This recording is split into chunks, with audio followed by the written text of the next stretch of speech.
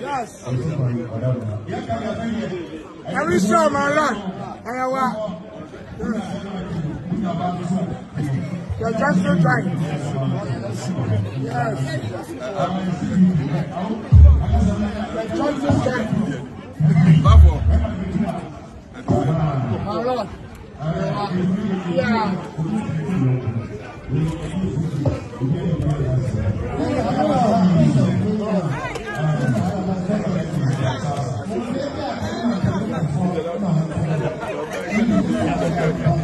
I'm not very young this year.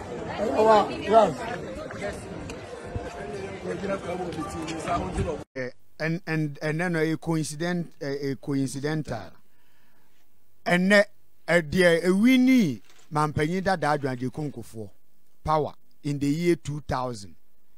Yes, I did ya walk on once. Mampenny that Kufuor Kwan Nipa or year campaign Ghana ha. A Kamia say the year 2000. And nona a President Miss by adoptee 2008 with the BT Nanado down Kufuor house to house campaign. And no and na ye Mampenny that Kufuor ne hallmark. Refim Kesie. But we do get on the Sabatum.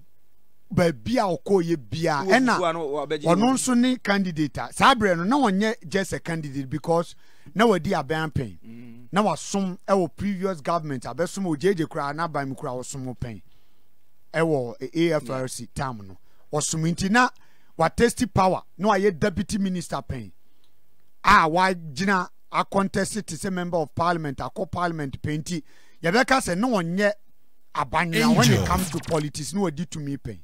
But I remember Dada Kufuor ne campaign or ye Ghana ha say no obi enye bida Fourth Republic to say otu kwan eko sechere so okwa akoye campaign kuro no obekoso no kuro no amu no obeda so obedru wiamoase so obeye campaign obeda wo wiamoase hotel no okra wonko ba bia yes obeda obi fie ti odeda de dankrofo fie ne ade okọ ofin so obeda dankrofo fie to omo a I check Accra omoni da nim politics no. Omoni afi no. When Kufuor was campaigning, Kufuor was the no you be a man. You be a Mampenny that Kufuor saying because of na ho brase. And a legend a story be with me. Omone no call Akumadan. Na Akumadan omo kwa akoye campaign.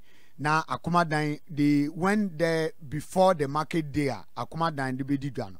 Omo call the day before omo market day no say omo akosiri obi fie ene omo da na omo amadachi be se nonum na papa Kufuor asoro so first no be ne say obe stretch kakra na waye so waye exercise kakra aye training owie ya na watiesi mu no nam Kufuor fie Kufuor ni o me na maba no nti Kufuor hu na how can Kufuor enter ebe utimi awura me fie 10 grams money bit wo mu hu no a na chese your president ni look at the love Kufuor no the Kufuor dono keke na omo dono on said the Kufuor bi o ha o dono a de obeye bia no ye obone kura enye oya na Kufuor dono keke eno om de to abama no in the 2000 election. Let me take this opportunity na me wish you happy birthday na me enka no wasom oye a true statesman.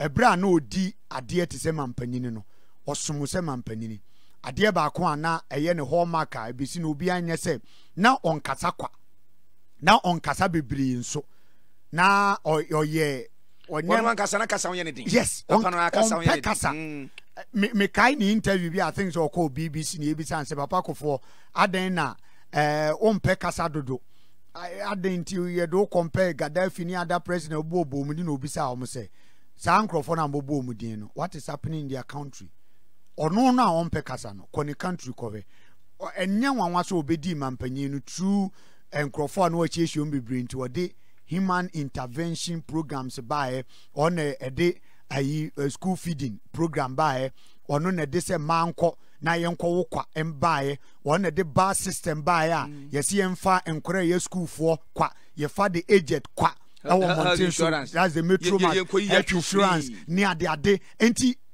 nam so on nkrofo hia ene nkrofo bon community no. Obedi mampanyini no. Na oye human centered person or dwene enipa ho ankasa. Ni experience ba kwa o share ye on ni interview bi a one central for ye ombisa ne say e de pa ne ade ba kwa decision ba kwa take ye na e de pa ma no wiase o say going to Epic and no was the biggest decision I would take ye na e de man wo wiase no cabinet meeting obi am support it not even osafuna for o nyina se menko o mwie no Kufuor ni nipa ni DC is obeyi wo no they are omoye fantastic obienu aban bienu watimi ayi DCs are the caliber of DCs are mampanyi dada Kufuor yi ebinum high court judges ebinum ye former headmasters ebinum neches omo ye nkrofo a omo oduru na omo nim nyansa na omo adwene mu do omo din sachra ye bi eba enya kwachanchapo the ministers ni ade na omo eboa ama mampanyi Kufuor atumi aye adwuma no you see say omo ye experience and one thing there be our kan me den say ebre oba ye foforo no hu say oman no say the yesika sem ne ade no ekọ no enye so he identified abrantie ba ko a sabre no ye adwuma international monetary fund na wasum yie enti obi se bisa nkrofo say yesika sem ne ho na betimi aboaye no ena o so obi ka kire ne say papa bi ye adwuma wo international monetary fund so otimi kotwe sa papa no ba obetimi aboa no ose obisa asantema wura otumfo se tutu obisa mpanimfo bibre o munyina recommend say sa papa no ene betimi aboa no.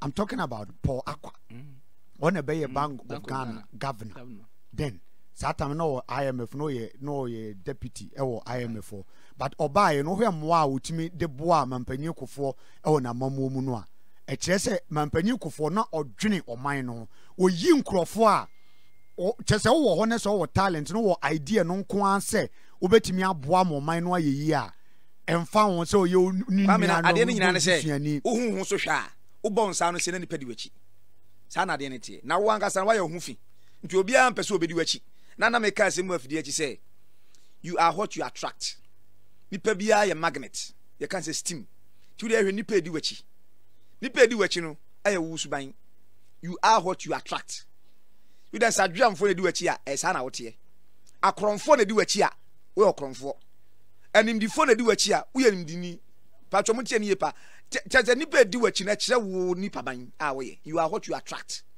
na ka ye kwa wonyanyam those days ni gas papa Kufuor ni Obasanjo okaka na asem chere say is that your problem? I say consider it is done.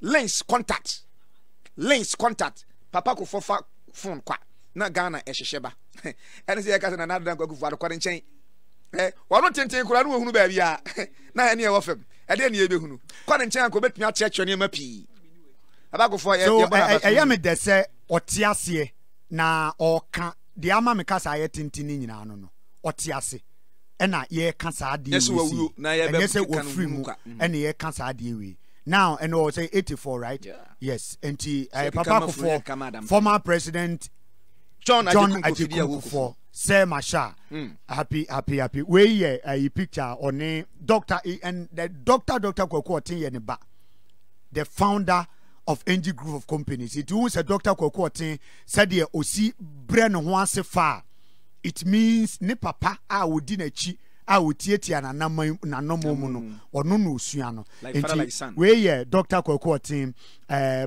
president and founder NG group of companies omo kosra no e woni fie one the CEO of ABN Ghana Mr. Samuel Kofi Champo Teflon Don Bronze and omo atwa papa Kufuor enwo ahia no nti happy birthday to you former president the gentle giant. Yes. Amampenda da jeje runs tiasia nka asamba yi ena obeka kire papa Kufuor anipa bre samuko tamale ene angels when you say greetings machi sounds it machi in the northern Dagbania they don't answer you. How do they answer? Say yes machi young Jews say you bet Jews say berem. Do you know what is berem? Berem is pain. What is pain in tree? Or Yahoo? Huh? Angel. Yahoo. Oh, David. Or Yahoo.